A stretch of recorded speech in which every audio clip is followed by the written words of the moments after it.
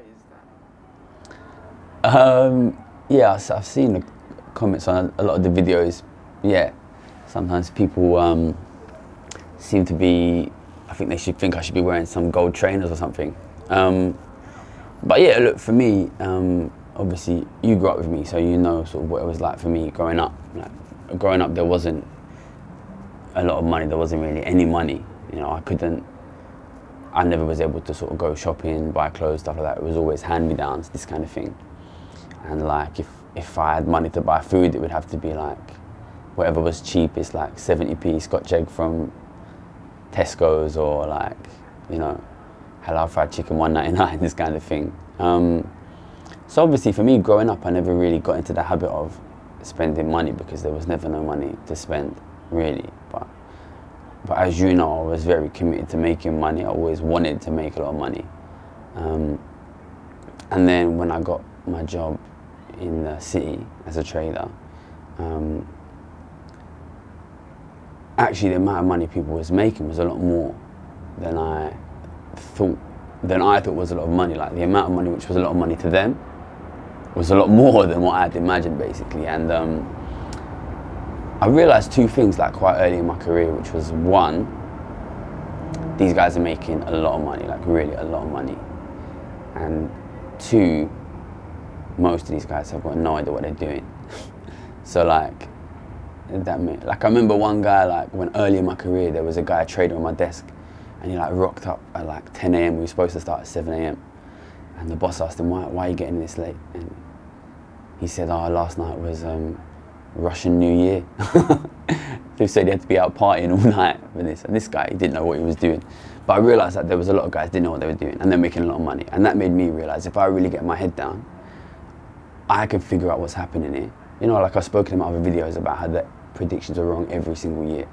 So I realised, look, these guys don't know what they're doing. They're still making a lot of money. If I can figure out what's really happening here, I can make in a few years enough money to retire, basically. And like, I got my head down and just devoted myself to, like, I want to figure out what's happening in the economy, how to be the best trader that there is, basically.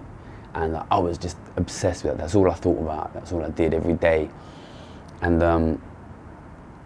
I was so obsessed with becoming the best trader that I didn't really have time to think about what to do with this money.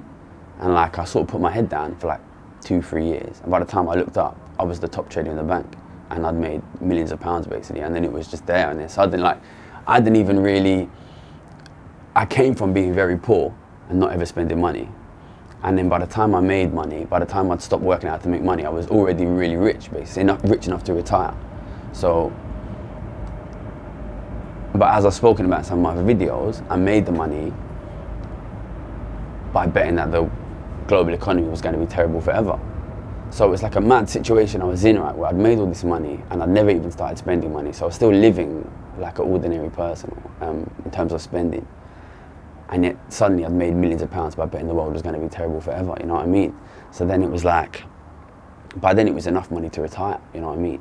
And then I was sort of thinking, well, if you've got enough money to retire and you know that terrible things are going to happen, probably you need to retire and try and do something, at least say something, you know. Even if it's not going to work, you have a responsibility, don't you, to try and say something.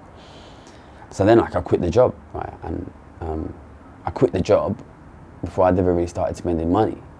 But then when I quit the job, then I didn't have no income, you know what I mean? So then suddenly it was a weird situation where I had a lot of money in the bank, but I'd gone back into a situation where, like, month to month, I wasn't having any money coming in. So it was kind of a weird situation. And even though I knew that I had made a lot of money, it was, it's this weird sort of insecure feeling when there's nothing coming in. Like, that was like, you know, what it was like when I was a kid. And then I just thought I'd go back to like how life always was. No, like, don't get me wrong, right? I'm not eating Scotch eggs from Tesco anymore. Well, I do sometimes, but you know, I like to travel, and you know, sometimes I go to restaurants, and you know, I eat when I need to eat. Like, I used to skip meals now, I don't have to do that. But for me, like, I suppose I became so interested in economics and the economy that, like, that is what I put my energy into, you know what I mean? And also, I know what it's like to not have money. It's shit to not have money. It's difficult. And For me, the most important thing about having money is I don't need to worry about paying the mortgage. I don't need to worry about paying the bills. I don't need to worry about my kids being poor like I was poor, you know what I mean? For me, that's all I really want. Like, I don't really need a gold chain and, you know what I mean, a pair of Balenciagas. Like, for me, I was never really interested in that. Like, don't get me wrong, like, if you work your whole life to buy like your dream car, then go and buy it. But for me, it was never really about that. I just wanted to be a damn good trader, and I was, and also to just not have those worries that my parents had, and that I had when I was a kid.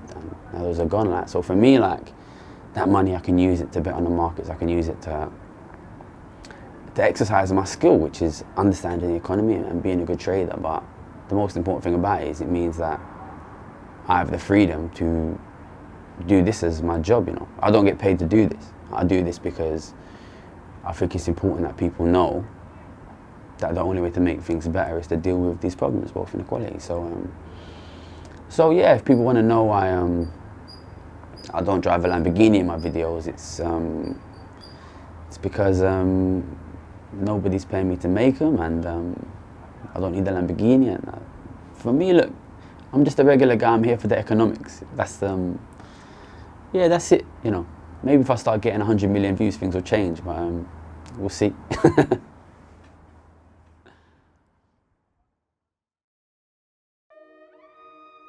But poorer families will be forced to lose almost all of their assets, including their home. We have a tax system which is very efficient at taxing ordinary working people, but very inefficient at taxing the super rich.